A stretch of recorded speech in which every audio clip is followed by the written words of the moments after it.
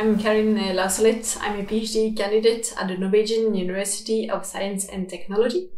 I'm attached to the Industrial Ecology program here, and my PhD is part of the Zero Emission Neighbourhood Centre paid by the Research Council of Norway. So what happens with Zero Emission Neighbourhoods is that they use very low energy use standards, such as passive house standards, to build the building.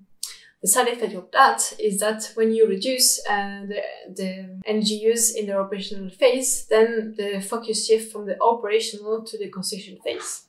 So what we wanted to do is to better understand what is happening in the construction phase of those zero emission neighborhoods. In order to do so, we had a case study, which is Ydalir, also part of this center, located in Norway. So as an industrial ecologist, I have different tools available to me in my basket. We have combined dynamic material flow analysis with LCA. So what we do in the MFA part, so we want to build our stock of building. It's a school, a kindergarten, and a residential part. We want to construct it the 11 first years, and then also we wanted to maintain it over the years. Then we're going to use LCA to associate material use, but also emission intensity to those material flows. By combining the two, we have the storyline of the material, but also of the emission happening at Ydalir over time.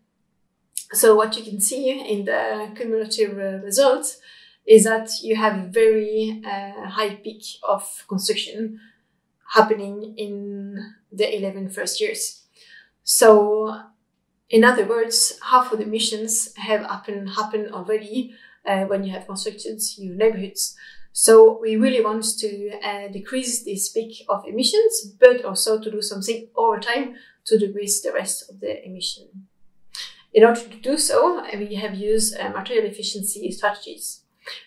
With material efficiency, we mean we want to provide the same service, which is to build and maintain Ydalir over time, but we want to reduce the material use or the associated emission. So the first one is a more intensive use, the second is a lifetime extension, and the third is improving yield in production. Last but not least, we have combined those strategies. So let me show you the first results for the more intensive use. If you apply this first strategy, in practice, it means that you lower the floor area per dwelling or per person. So what you can see here is that you reduce the peak of construction. But because you just take measure in the construction phase, you don't see any further decrease. What about if we apply another strategy, which is lifetime extension? If we increase the material lifetime, such as it is the case in scenario 2, we can see the first effect when the first renovation run happens, around 2060. And then if we increase the lifetime of the building from 60 to 100 years, we can see the effect not when the first renovation happened, but at the end of the neighborhoods, when construction are starting to go out of the neighborhoods. So the two of them have a similar effect of 7 and 11%. The third strategy is if we improve the yield in production. So in scenario 6, what we do is that we don't change the type of material, but we are very careful of the production route of those materials.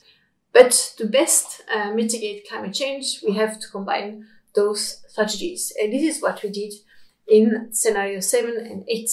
In the last scenario, scenario 8, we further combined the two first strategies with improve in yield in production of the material. So you can see both the peak of construction being decreased, the peak of the first renovation being decreased, in addition to decrease of emission because of the improve in the production routes of the materials. So my take-home message will be that our material efficiency scenarios have shown a potential to up to 44% reduction of greenhouse gas emission.